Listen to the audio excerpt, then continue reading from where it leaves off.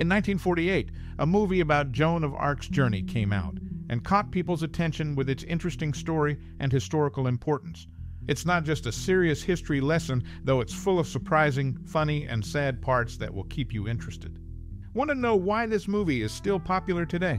Or maybe you're curious about when you first saw it. Stick around because we have lots of cool facts to share. So grab your popcorn and get ready for a ride of emotions. And after the movie, tell us your favorite memories or experiences with it. The 1948 movie about Joan of Arc had a big effect and left a long-lasting mark in the world of movies. It showed Joan's life and her strong belief in a way that many people connected with. The movie really captured how brave and determined she was as she led the French army against the English during the 100 Years' War. Joan's story is still important today because it talks about things like being brave, having faith, and fighting for what's right. Her choice to go against what society expected of her and follow what she believed was a message that still inspires people today.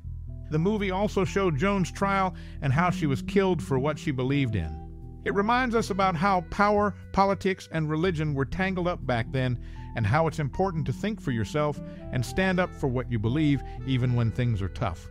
And the movie looked really amazing with great acting from Ingrid Bergman, who played Joan. Her performance was praised a lot and showed why she was one of the best actresses of her time. In the end, the 1948 movie about Joan of Arc is still loved because it tells a great story and deals with timeless themes. Its impact on movies and its lasting effect make it a movie that everyone should see. The 1948 film Joan of Arc, directed by Victor Fleming, is remarkable for a few reasons.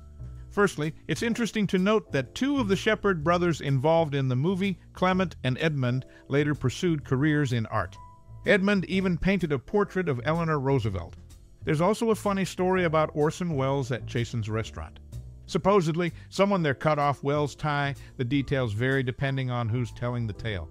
Additionally, the film made history by getting 7 Academy Award nominations, which was a big deal.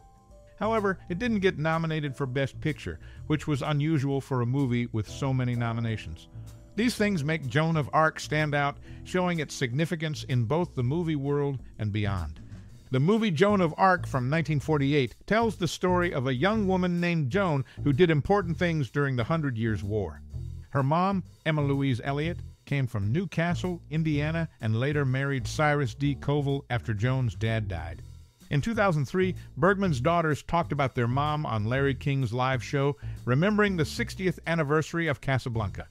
Joan's brother-in-law was connected to famous people in movies like Alice Joyce, Renée Adorée, Mary Pickford, Catherine Perry, and Grace Cunard. This movie not only shows Joan's bravery, but also talks about her personal life and what she did. Victor Fleming directed it, and it's still a powerful story about Joan's journey and her big role in history. The 1948 movie about Joan of Arc, directed by Victor Fleming, tells the story of the French heroine. Ingrid Bergman played the lead role.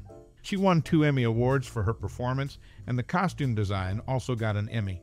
The film also stars Jose Ferrer, Francis L. Sullivan, and J. Carrol Naish. Although some criticized it for not being historically accurate, Bergman's acting was praised. Despite the controversies, it's still an important film. Ingrid Bergman, known for her acting skills, won 2 Emmy Awards. She got her first Emmy in 1959 for a role and won another one posthumously in 1982. Bergman's personal life also got attention, especially in 1949 when she had a scandalous affair with director Roberto Rossellini and had a child with him outside of marriage. This caused problems for her career in Hollywood, so she went to live in Italy with Rossellini where they made movies together. Despite the drama, Bergman eventually returned to Hollywood. Her comeback film, Anastasia, came out in 1956 and won her an Oscar.